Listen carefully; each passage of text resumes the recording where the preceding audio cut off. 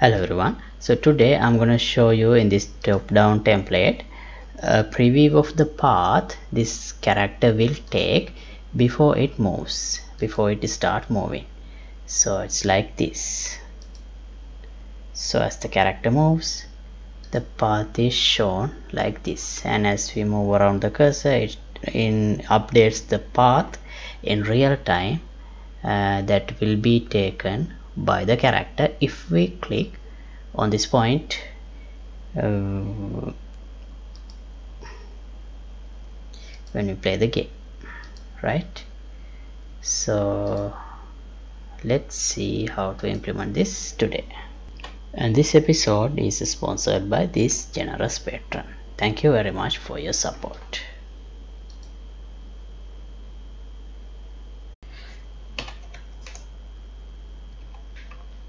Right, I'm going to select games, next, and top down template. Here I'll name this as show path, create project. Right, so here we have the usual top down template which moves like this. Okay, so what I want to do is when I click or when I move this cursor, I want to preview the path this character will take in order to go to that point.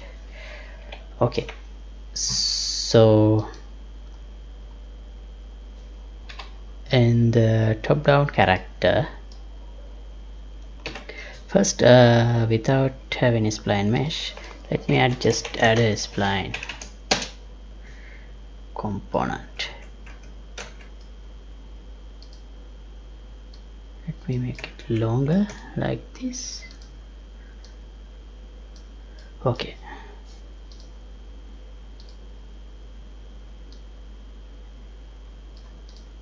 right, so this has only 2 points, and if I go here, we can't see this spline in the game view. So let me show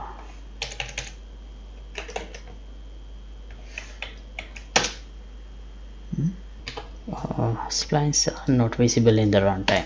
So let me delete this. Let's use a spline mesh, and as the mesh, okay, I think I have another mesh that I'm going to use this cylinder. Right, okay, it's too large. Yeah, we can't just one spline mesh is not enough. We have to use this along with a spline component.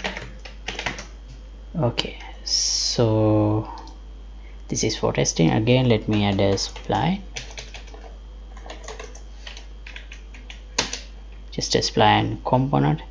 No, it shouldn't be a child of spline mesh. Right, so this spline is just for testing. We have to add it in the runtime. So in here, this is just for preview. Then we will promote this to a function and do it in the runtime. This is just the previewing of the spline mesh part to show the path the character would take. So here, first we have to get number of spline points, because wait, we have another option called number of spline segments. Okay, I think we can use this one also. Right, now using this, let's do a for loop.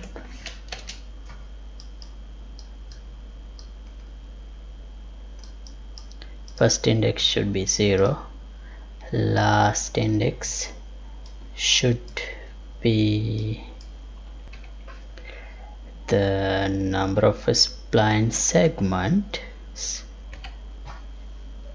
-1, because index starts from 0, and if there are 2 segments, that means the index are 0 and 1. And yeah, so now here we can add spline mesh component.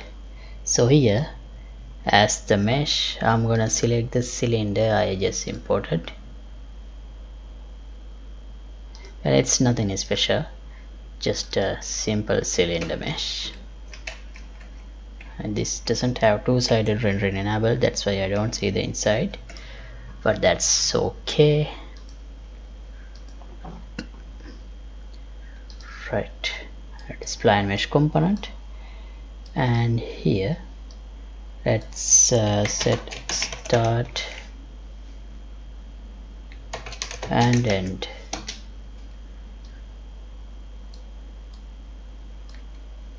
So we need start position and start tangent, and end position and end tangent. So now we have this index. So from this spline we can get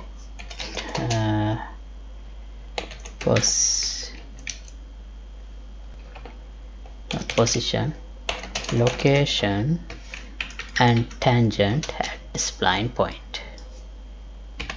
Right, now as the point we can use this index.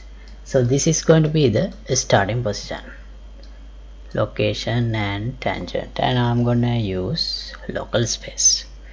So for the end position and tangent, I have to use the same function, but one added to this, because it should be the next point in the spline.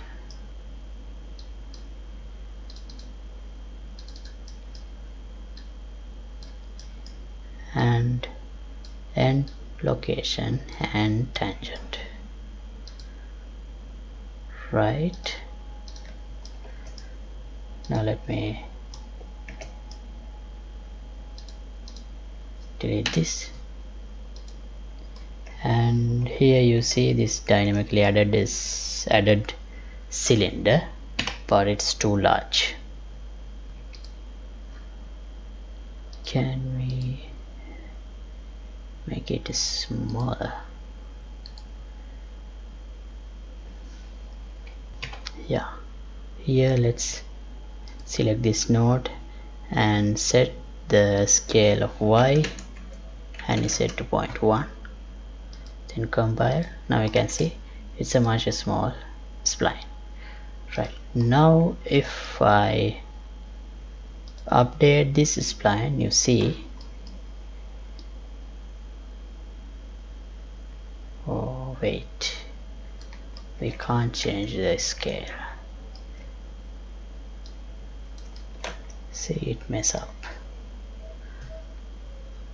Right, so let me keep the scale same, or change this one also.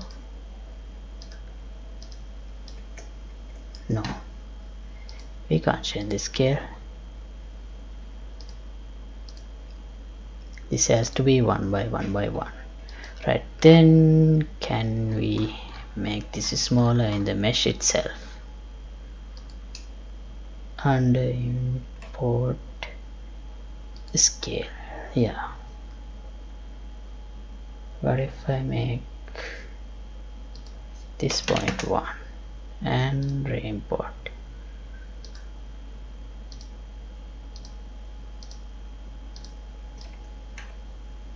Okay, now it's small, and here, oh no,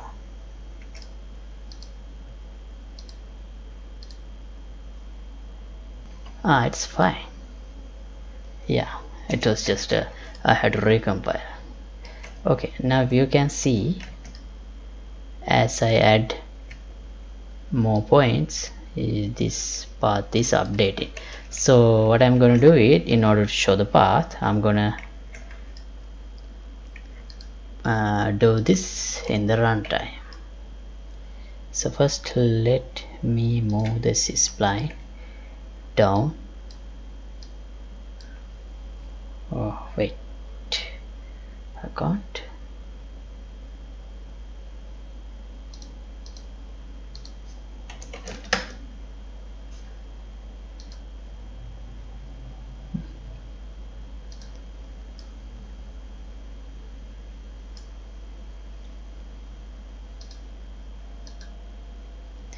Right, anyway, then let's keep it in the same location. Also we don't need this spline mesh.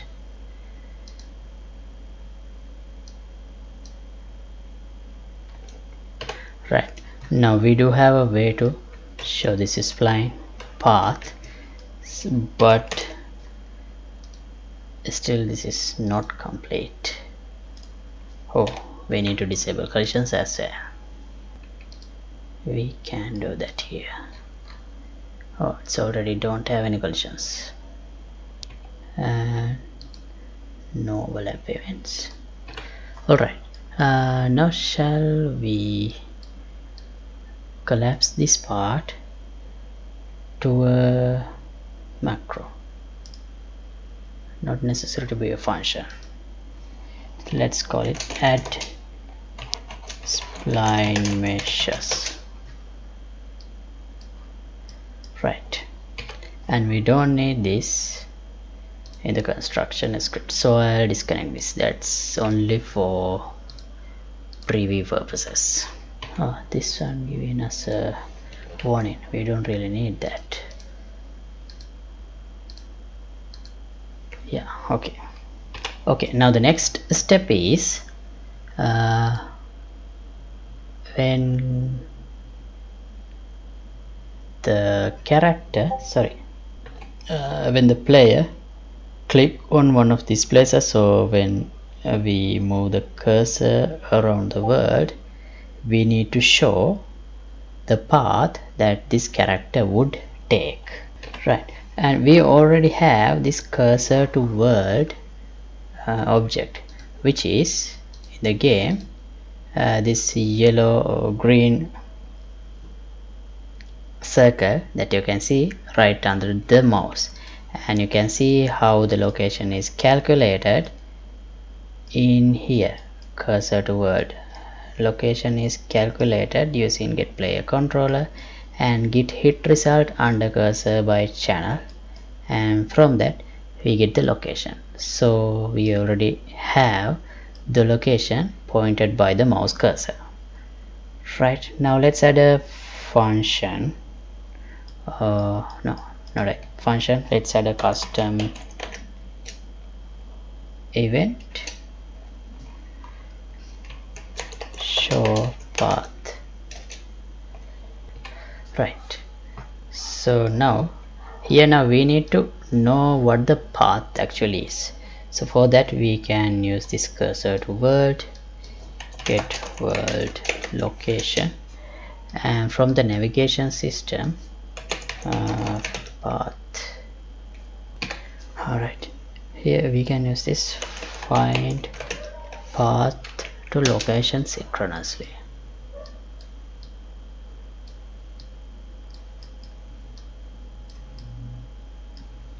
And from this we can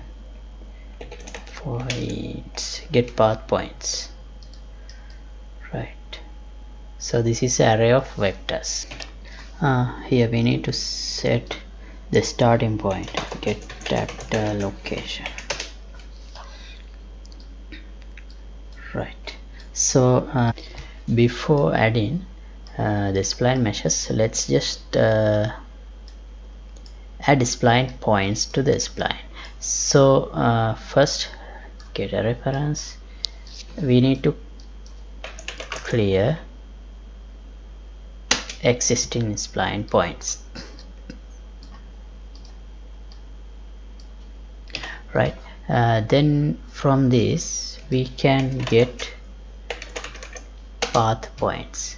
So here we have all the points. We can run a for each loop to get all the access all the path points. So here again on the spline component, let's add spline point like this, and here make sure to use the world space, otherwise we will get incorrect result.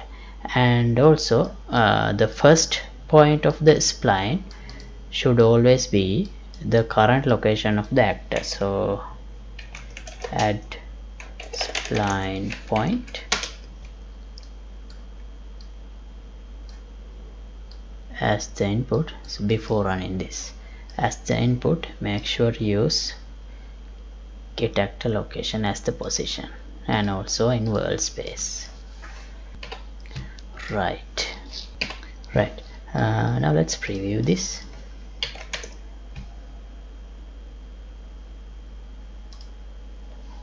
In order to show the spline, we have to use this show splines.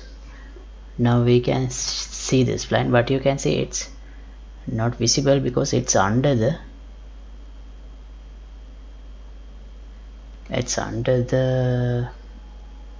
flow.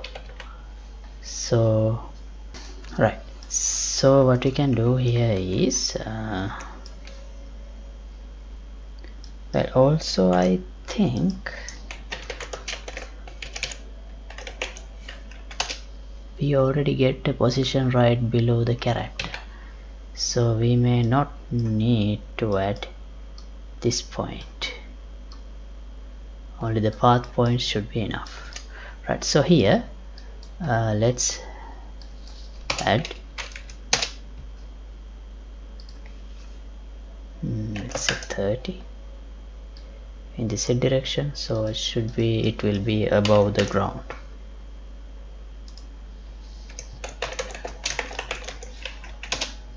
Right, now you see the path is drawn as we move around the cursor. If I click, you can see spline is also following, which is not cool. So what we can do is, let's when we call this show path, or actually in the beginning, we can get this spline and do a detach from component. So it will not be attached to the player.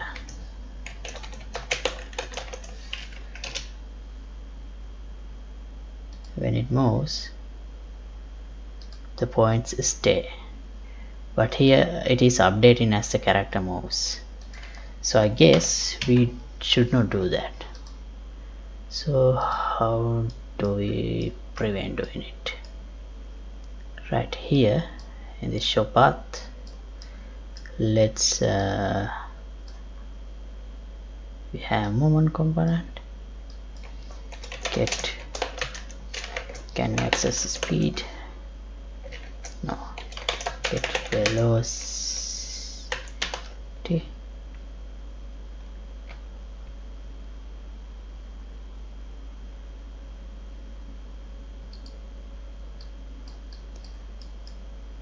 we should show this only if this is equal to 0 or roughly equal to 0. Let's set a branch here. So when the character is on the move, the spline should not update.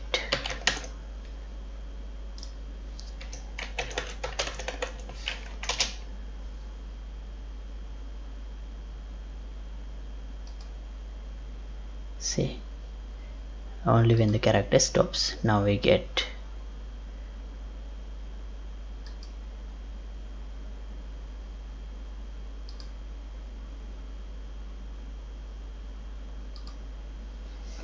Okay, right, now how to add the spline meshes for this. And also we can do one more optimization technique for this. We don't always have to update this. We don't have to update this in every tick if the target location is not changed. So we access the target location like this using this cursor to world. So let's promote this to a variable. Let's call it target location. No, pre-target location, because this is going to be our previous target location, right? And when we call this show path event next time, we can compare the current location, the distance between the current location of the cursor and the previous location,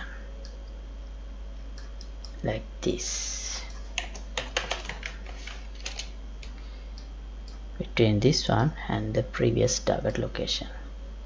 If the distance is larger than,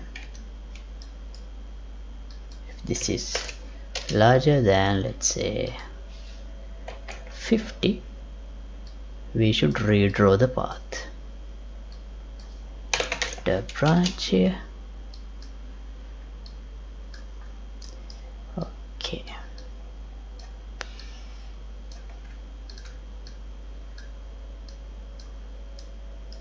Alright, otherwise we don't have to update it. Let's check again. Show spline. See, now for a small variation, a small change in the cursor, it doesn't update. That's good for performance, especially when we have the spline meshes in place.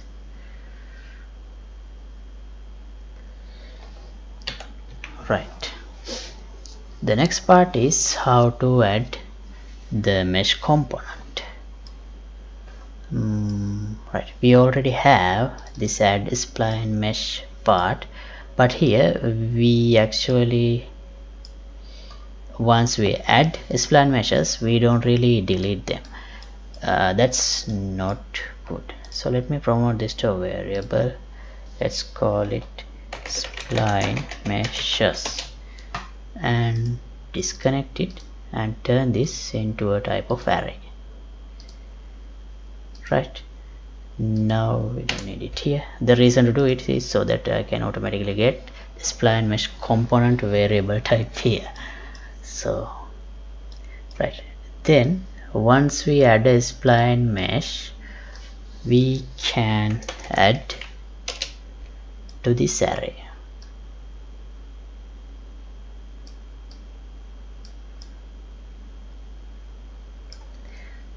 Okay, and then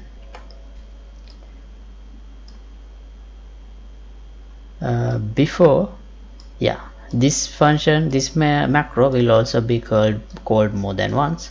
So we have to run a for each loop on this and destroy previous components before we add new ones,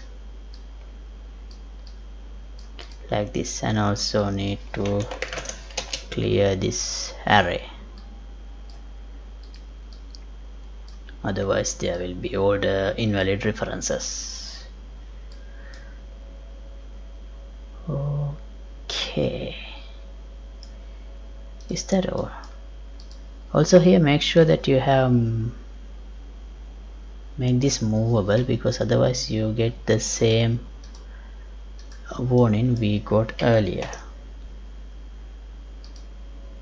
Oh, we didn't use the macro here in the show path. So after adding spline points, we have to call add spline meshes.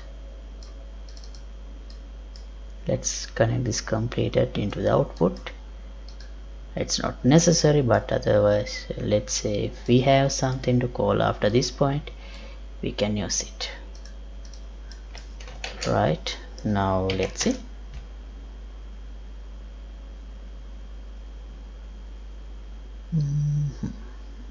I don't see anything. Why? Why don't we? Let's again test it by keeping this part, and even though we detach it, let's keep world.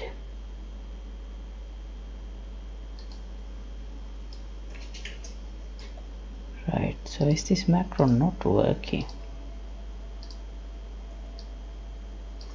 What is working? Then what's wrong?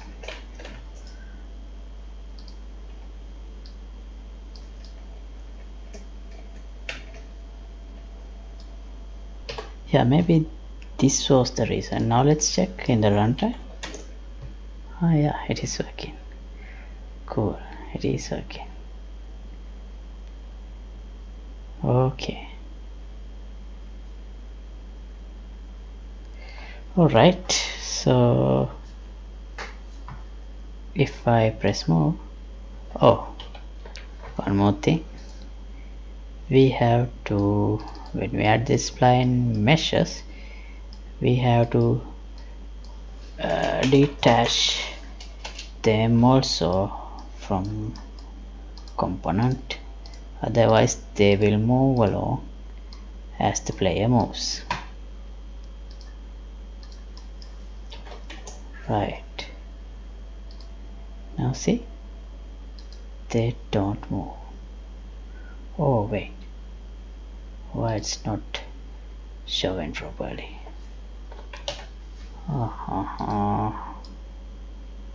Right, I think I should use world space here.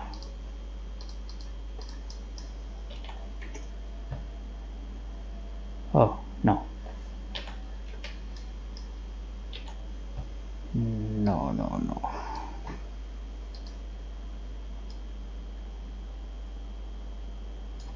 Right, actually I solved the problem. We have to keep these in local space, and we don't need to detach the spline component from the character, because spline component is not going to be visible in the runtime in the game. We were just visualizing it for debug purposes.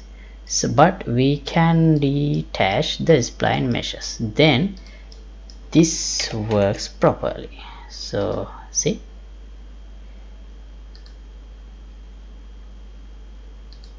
it works perfectly. Now the only thing remaining to do is showing this, adding a better material to this cylinder to the spline.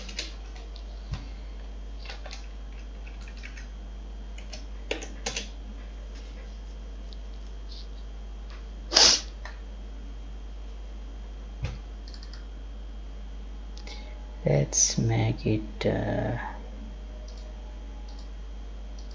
translucent and define a color like blue, and add a little bit of emission too. Yeah, like this. And opacity, let's set it to 0.5.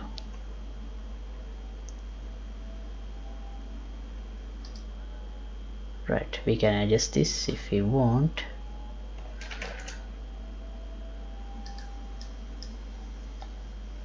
And let's assign it. Oops. Material, sorry, that's the material. spline.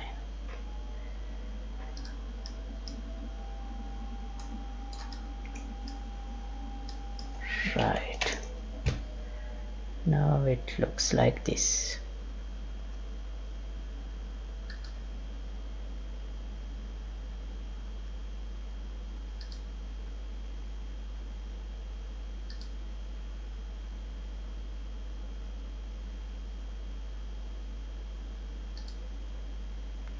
Okay, and that's all. And as always, project files will be available for the download through Patreon page. Link would be in the description below. And if you like to support my work, you can get the membership of the Patreon club. See you in another episode. Goodbye.